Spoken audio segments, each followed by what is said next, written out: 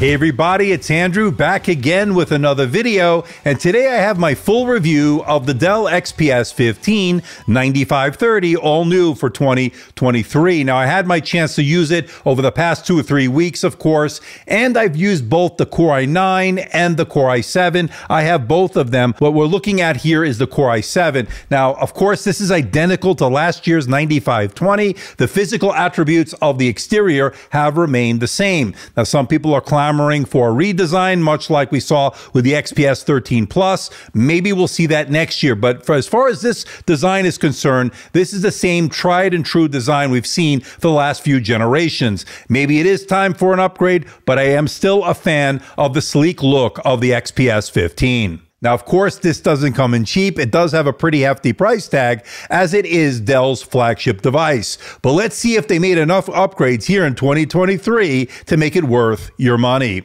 Hey everybody, it's Andrew, and this is my review of the Dell XPS 15 9530 here for 2023. Coming up. Now, before we get to the unit itself, I just want to let everyone know, in the interest of transparency and full disclosure, that I'm not being paid by Dell. I'm not being sponsored by Dell. All the opinions you're about to hear are my own. Dell is not getting copy approval. That means you're seeing this video for the first time, just like you. Now, Dell did provide a review unit for the Core i7 model. The Core i9 model was purchased with my own money. Now, there's a big disparity when it comes to price. It all depends on which SKU you go with. Now, the starting unit, of course, comes in at only $1,649. That gets you the Core i7, the Intel Arc graphics, 8 gigabytes of RAM, 512 gigabytes of SSD storage. I don't think that's the one you want to go with. Now, Dell sent over the review unit that comes in with a Core i7 that has the NVIDIA GeForce RTX 4070 GPU, and it also has 1 terabyte of SSD storage along with 32 gigabytes of RAM. That's the one I think you might want to look at. That one comes in at $27.99. And then, of course, 3 weeks ago, I did my unboxing and first look at my own personal unit. That was the Core i9. That came with the RTX 4070 and, of course, 32 gigabytes of RAM, 512 gigabytes of SSD storage, which, of course, I plan on expanding out myself. That one comes in at $2,849. And fully loaded, fully maxed out with 64 gigabytes of RAM, 8 terabytes of storage, Core i9, 4070 GPU, OLED display, comes in at a whopping $4,699.00. Now, for those interested in checking out the XPS 15 or wanting to buy one, see the link in the description below. Now, for those that want to see my unboxing and first look review, I'll leave a link to that video in the description below. I also did a live unboxing of this unit, so if you want to see the replay, link for that video will be in the description below as well. And my takeaway, having used this for the past 3 weeks, and of course being the same design for the last few generations, the build quality is excellent. The all-metal design is rock solid. It comes in at 1.86 kilograms for the Full HD Plus model and 1.92 kilograms for this OLED model. So really interesting design. Of course, it's a sleek and modern design, but a lot of you have been clamoring for a redesign for next year. So hopefully we'll see that. But of course, this is the same design this year. And again, it's a tried and true design. I have no issues with it. I still love the XPS 15's look and design. Okay, let's check out the port selection. On the left side is a Kensington lock port, 2 USB Type-C Thunderbolt 4 ports that are full function, supporting data, charge, and display out. Moving over to the right side is a third USB Type-C port, but this one is not Thunderbolt 4. It's USB-C 3.2 Gen 2, and it is full function. Next to that is a full-size SD card reader, and finally a 3.5mm microphone-headphone combo jack. Notably missing, there's no HDMI port and there's no USB-A port. Luckily, they do give you a dongle with those missing ports in the box. Hey everybody, it's Andrew, and before we get back to our regular programming, let's hear a word from today's sponsor. Today's video is brought to you by UPDF, your one-stop solution for your PDF needs. Now, I don't know about you, but I deal with a lot of PDF documents being a content creator, making videos and reviews on YouTube. I sign a lot of contracts. I'm reviewing a lot of documents. I need to be able to annotate them, mark them up, edit images, edit the text, and I need a powerful but simple solution to do it. And that's where UPDF comes in. It is a multi-platform PDF editor available on Windows, Mac, iOS, and Android. And the best news is you only need one license for all the platforms, and it all syncs up, so you don't have to worry about losing any documents or anything like that. It works really well. Now, to demonstrate just how easy UPDF is to use, I'm going to load it onto the Dell XPS 15. I'm going to download a PDF from Dell. This is about the Dell XPS 15, and I'm going to move some of the images around. I'm going to edit the text, and I'm going to annotate the document. So it's really, really simple stuff, but very powerful at the same time. And I have some great news. I've teamed up with UPDF to offer my audience a 54% discount if you hit the link in the description below. So head on over to updf.com and get that great savings on an excellent PDF editor. And I want to thank UPDF for sponsoring today's video. Now, as I mentioned earlier, I have both the Core i9 and the Core i7 models. They both have the RTX 4070 GPU, and that is, of course, limited between 40 and 50 watts. So don't get too excited by just hearing that it has a 4070, but of course, it will definitely help in video editing in Premiere Pro, DaVinci Resolve. And of course, we're seeing really good single and multi-core performances, as you can see year over year over the 9520, where we're seeing about a 30% increase in graphics performance, and we're seeing about a 10% or less increase in terms of the CPU performance. So again, where you're going to see the major difference is going to be in that graphics performance. Now, for those of you on the fence whether to get the Core i7 or the Core i9, my advice to you is, for most people, get the Core i7. As you can see from the single and multi-core performance here on the Cinebench R23, there's not a huge difference between the Core i7 and the Core i9. Now, the Core i9 runs at a little bit higher clock speed, and that means it will run a little bit warmer. So you don't need that extra heat in an already tight chassis, a very thin and light chassis, considering this is a 15-inch device. So it runs cooler and runs very similar in terms of the performance. So I would recommend, for most people, go with the Core i7. Now, I want to be very clear when it comes to gaming. This is not a gaming laptop per se. There are other options out there that are specific gaming laptops. That being said, you certainly can play some of the more popular titles on this laptop thanks to the GPU this has, of course, the NVIDIA GeForce RTX 4070. But they limit it to 40 to 50 watts, so keep your expectations in check. But if you're a content creator who wants to do video editing, this is an excellent choice for DaVinci Resolve and Premiere Pro, no doubt about it. And when I ran the Temps stress test to see if this will thermal throttle under heavy load, it got a passing score of 98.3%, meaning it didn't detect any thermal throttling, and that's always good news.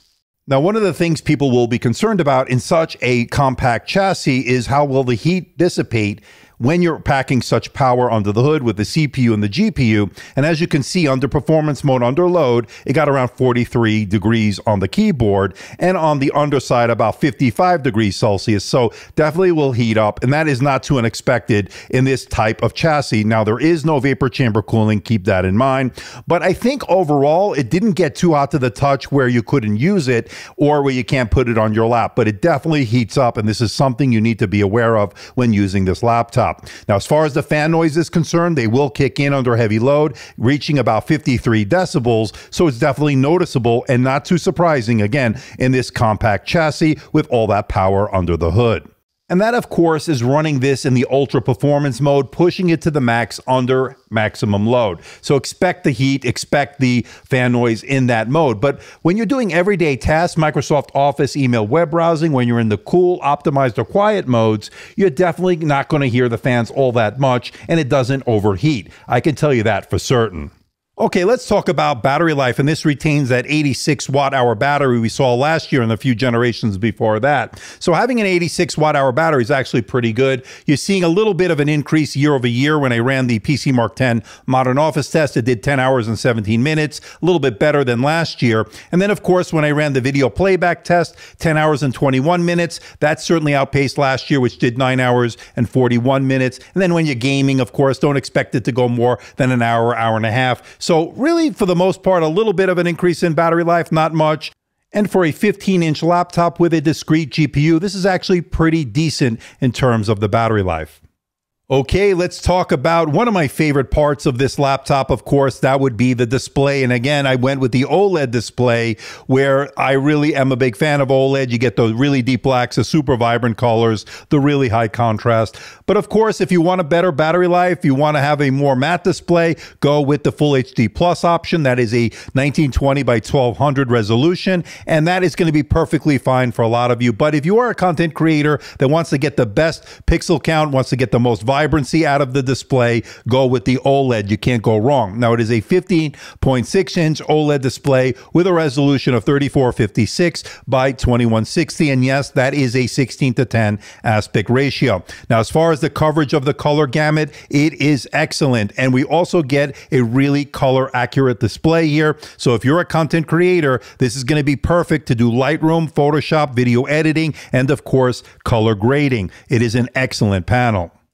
And it's also a great display to watch high dynamic range content. As you see here, you're going to really get those super deep blacks, everything really vibrant here. So a really great media consumption device when it comes to this display.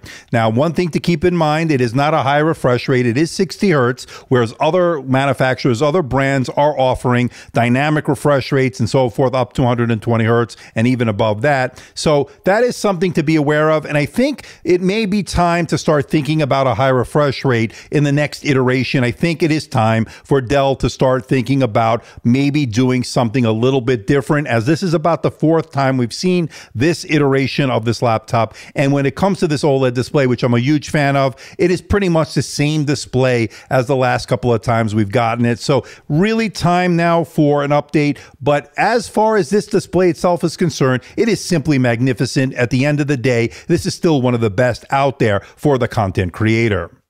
And this OLED display is also a multi-touch display, very responsive, great for pinch to zoom and navigating the OS with your finger.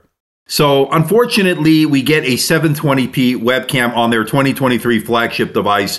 Not really great here in 2023, especially when we see like HP killing it with their 1440p camera on some of their Dragonfly models and so forth, or at least the 1080p. We've seen a lot of them on Lenovo as well. So we'd like to see it here on the XPS line, their flagship consumer line. Definitely not great. But of course, as a 720p camera, this is certainly adequate for doing your Skype calls, your Zoom calls, work from home, hybrid, whatever you may need. Of course, you could always go to an external camera. I know Dell makes the ultra sharp 4K. I showed it in my live unboxing of this laptop. If you didn't see it, I'll drop a link to the live unboxing replay in the description below. What do you think about the video? What do you think about the audio quality? Let me know in the comments section below. One thing to note before I go here is that it is an IR camera. That means you can log in with face recognition. That is pretty good. And then of course, there is the fingerprint scanner. The power button doubles as the fingerprint scanner, allowing you to log in with Windows Hello as well. Again, let me know what you think about all this in the comments section below. Now, I know not all reviewers love the keyboard, but I actually have been a big fan of the keyboard over the years, and I like typing on it. I found it very comfortable. The feedback was good. The tactility was good. I never felt like my fingers were going to bottom out. So for the keyboard, to me, that has been a strong suit. I like it. Very good in that regard. It also has a nice multi-stage backlight that allows you to get work done in a dark room or a dimly lit environment. That has worked out really well. And when it comes to the Glass Precision Touchpad, I thought it was nicely sized once again. It's the same as last year. Now, I know the touchpad has been a sore spot for a lot of users over the years. I can tell you with confidence that my unit here, both units I should say, do not have any issues with the touchpad as far as a looseness or clickiness problem. It definitely is on pretty tight. So far, so good. And it's really worked out well for scrolling, doing all your gestures. Everything works as it should on this touchpad. Now, I've already opened this up last year and I showed the internals this year. And of course, what we have here is upgradable RAM, upgradable SSD. There are 2 RAM slots. So these are definitely things we love to see, especially here in 2023 when it seems like the upgradable RAM is a dying breed. Not the case with the Dell XPS 15. It still retains the 2 slots for the SODIMM slots and it retains the 2 SSD slots. So really good in that regard. Now, as far as the SSD is concerned, we're seeing Gen 4 speed speeds, super fast reads and writes. This is definitely what we like to see. Now, as far as the Wi-Fi, it's Wi-Fi 6, although Wi-Fi 6E capable, although the antennas have not been updated, so really limited to Wi-Fi 6 for now. And then, of course, Bluetooth 5.2. Now, that combo card is soldered into the motherboard, not upgradable by the user. But as far as the Wi-Fi and the Bluetooth, both are working perfectly fine. I've had no issues. Now, when it comes to the audio, we have quad speakers here for a total of 8 watts of power in terms of the sound. So we're talking about a really good sounding laptop. In fact, I forgot just how good the sound is. The volume is really good. The bass is good. The mids are good. In fact, it even gives the MacBook Pro 14 a run for its money. Now, I don't have the 16-inch MacBook Pro, but I do have the 14-inch here. And just to get an idea of the sound, let's compare the two. And this is finally a laptop that I can say holds its own with the MacBook Pro, and dare I say, it might just be a little bit better. But let you be the judge. You tell me what you think in the comments section below. Now let's give them a listen.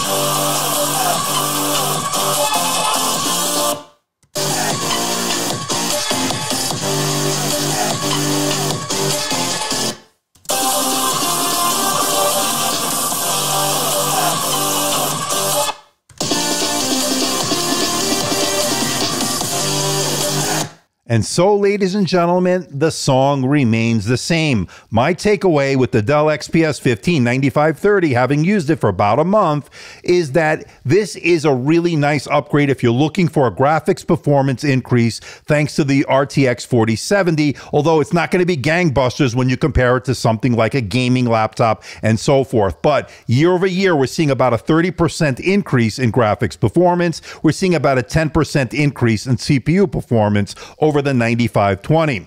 Now, having said that, I don't think anybody really needs to go to the Core i9. I think the Core i7 is the way to go for most people. And if you want to save some money, why not check out last year's model? That will save you a little bit of money, and especially in the economic climate that we're in, that's always a good thing. It's still a very viable choice here in 2023. So either way, I think you can't go wrong. Now, as far as a redesign, I think we're going to see something next year more akin to what we saw with the Dell XPS 13 Plus, the 9320. And speaking of which, I have the updated 2023 model coming in to the studio next week. So stay tuned. I will have an unboxing of that and a review on the way.